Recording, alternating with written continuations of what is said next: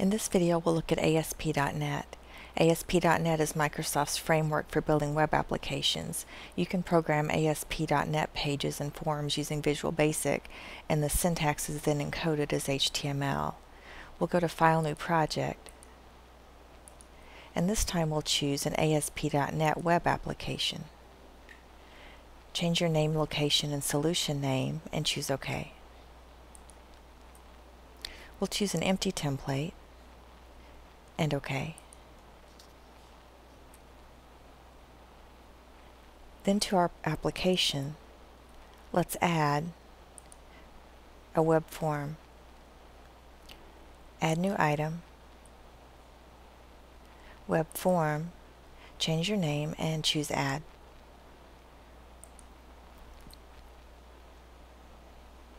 It takes us to Source View, and this is the HTML or markup view.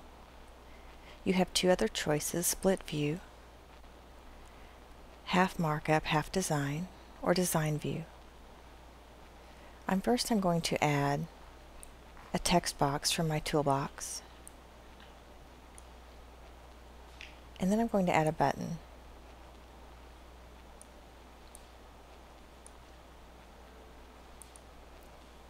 Now let's take a look at the source view now. Here is my code for the text box, and here is my code automatically generated for my button. I'm going to run this, and notice now my run is giving me a choice of browsers with my default browser selected. When I run this time, it runs in a web browser.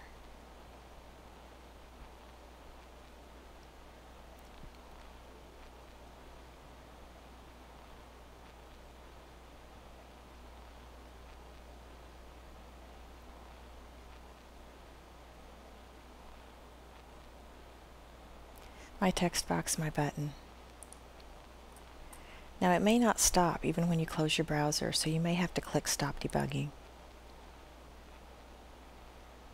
Back to design mode, I'm going to add a calendar. You can add code just as you would in normal Visual Basic. I'm going to double click on my calendar and add some code.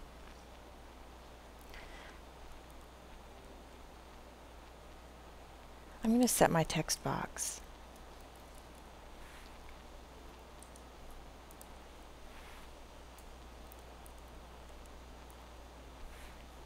to the value of my calendar.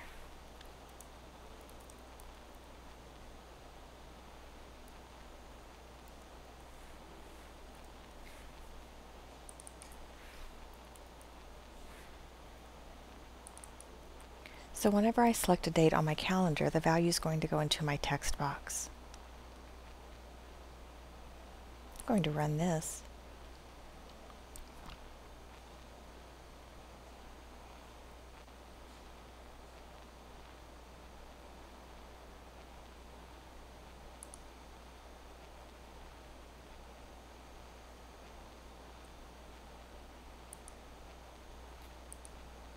So using typical Visual Basic code, when I select a date on my calendar, the value goes into the text box.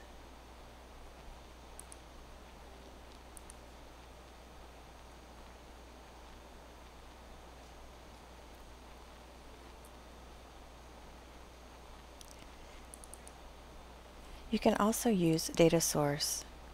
I'm going to the Server Explorer, and I'm going to take, you can add a new connection if you need to. I'm going to use our karate connection. I'm going to take our instructors table and add data from our instructors onto my form. I'm going to choose to auto format my grid view, and I'm going to run.